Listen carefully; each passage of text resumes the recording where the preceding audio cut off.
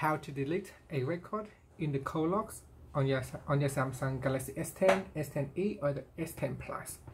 Now if you got a code that you don't want anyone know that you made, you can delete it from the logs.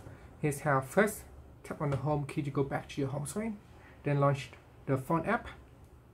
From here you want to go down the list and locate the number that you want to remove. For example, this one here, lollipop. So I'm going to tap and hold to that, and then I'll tap on the delete button down here.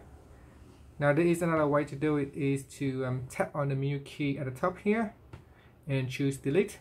Once it is turns into a selected mode, you can go down and select the number that you want to delete. Now you can select one item or multiple items to delete them at once.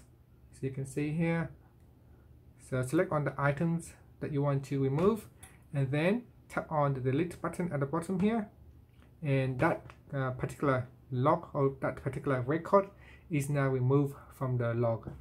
Finally, you can tap on the home key to go back to your home screen. Thank you for watching this video. Please subscribe to my channel for more videos.